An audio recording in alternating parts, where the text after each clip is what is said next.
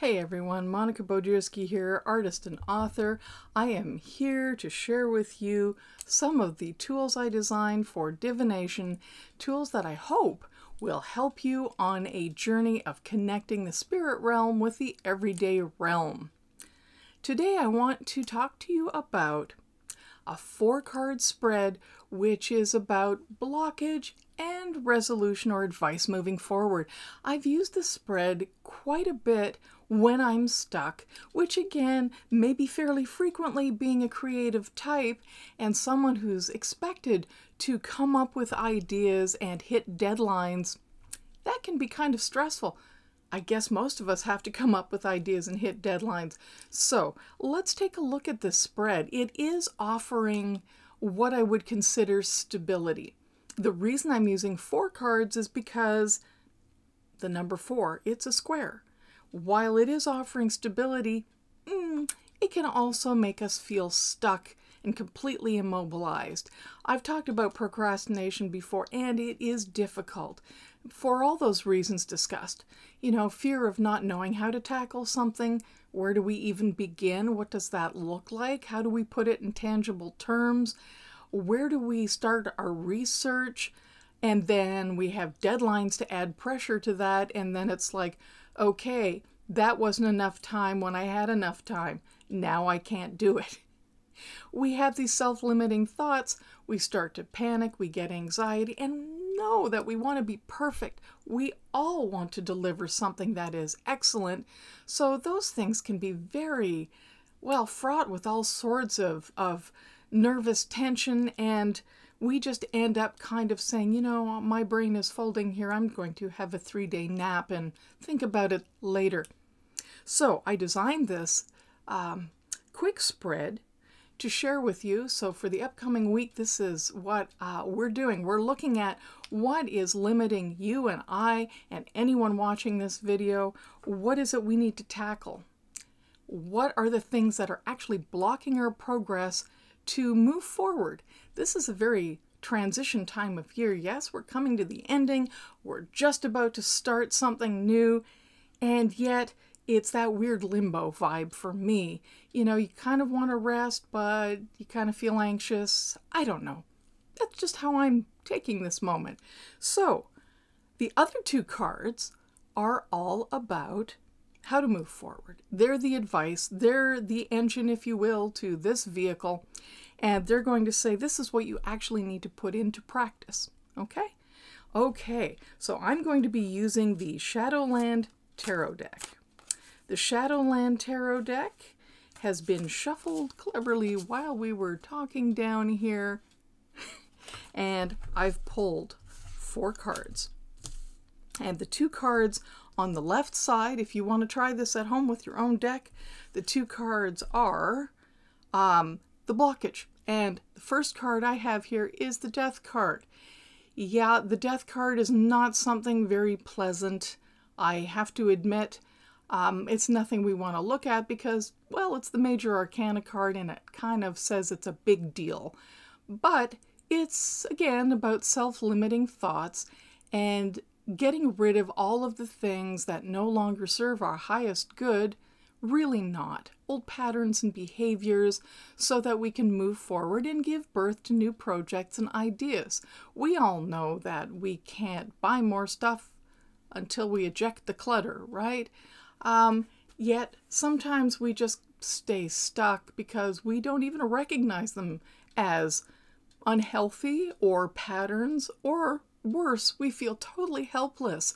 We're kind of passive observers in our old habits and our old ways and just say, well, that's just how I am, and we kind of feel completely demoralized and give up.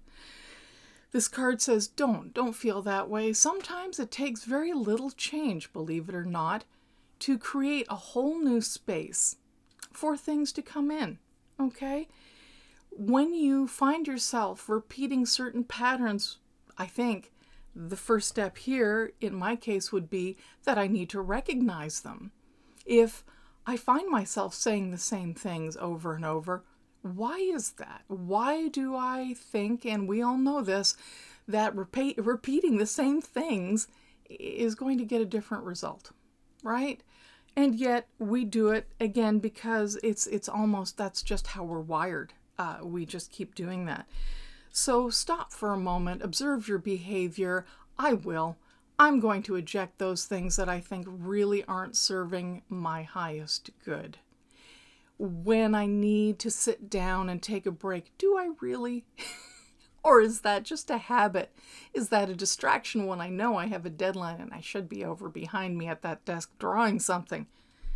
You know, we're the only ones who really know that.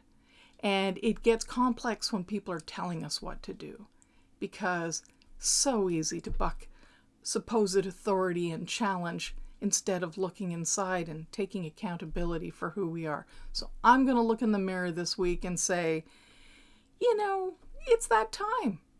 Let's take a deep look at some of those habits. Out they go. Okay. Or at least recognize them, which is the first step. The next card for what to get rid of, what to address here, is the thought of winners and losers. That is what, in essence, the Five of Swords means. It is referring to winners and losers. That's all there is to life, right? Black and white. This crow has all the corn and these others don't. And end of story. Well, really, is it? Wait a minute. Hang on. Is it really black and white? We need to kind of look at where we simplify things or reduce things to such an extent that we're not looking at things as nuanced as they could be. I understand completely that you could write a narrative about this card in 1,000 different ways, and that is truly when we might just shut down and say, cannot handle that, too much, which is why we come down to black and white and a binary. You're right or you're wrong. It's black or it's white. Yes or no.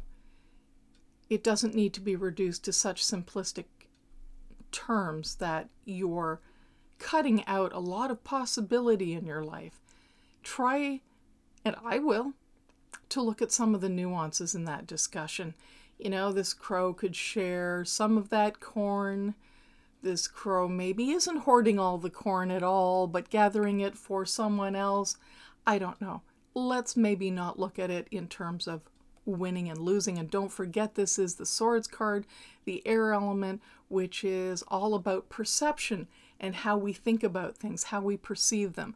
Not necessarily reality, but the thoughts that we have. So let's change our perception a little bit.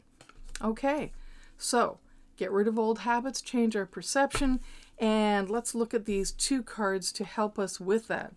So what do we got here? We have Eight of Pentacles. We have this wonderful sugar skull, painting sugar skulls, which clearly is indicative of looking at self and working on self here. Yes, but it is pentacles, it is material, it is earth and grounding, and, well, the 8 is very stable, but it is also 2 blocks, sort of an achieving stability. And in this case, I would say that I would need to just practice what I'm saying. So actually, again, walk the talk.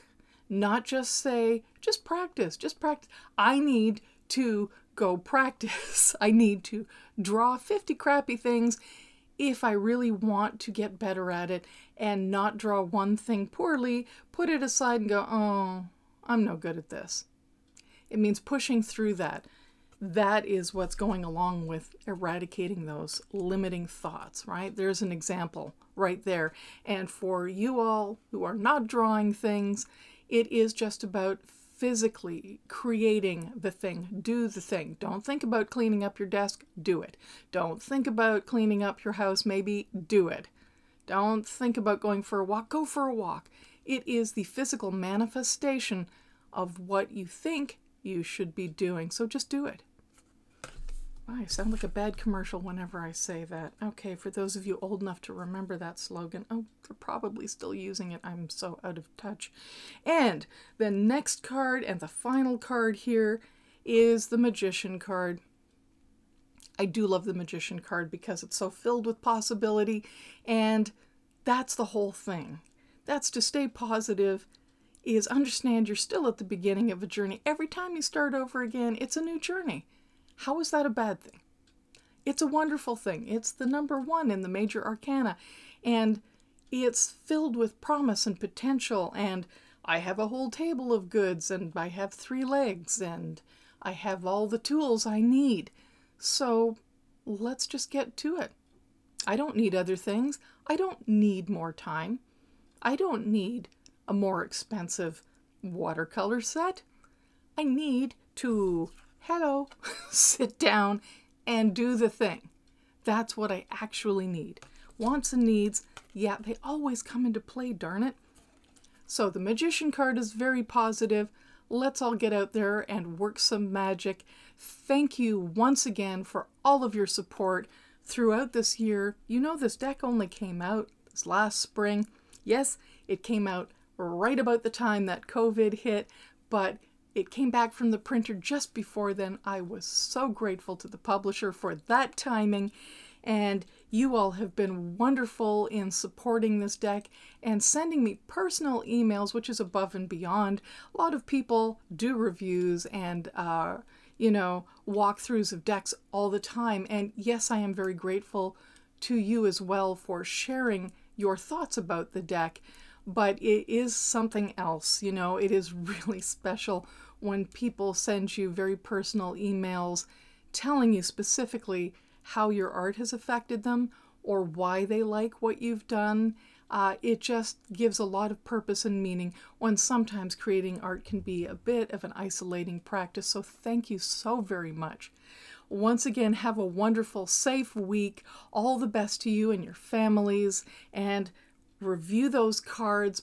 Do your own if you want to give it a try, or just follow what these cards have offered for the week. And until next time, leave your comments below. Come visit me at the website and see what classes are up for grabs. And I will see you all soon. Take care. Bye-bye.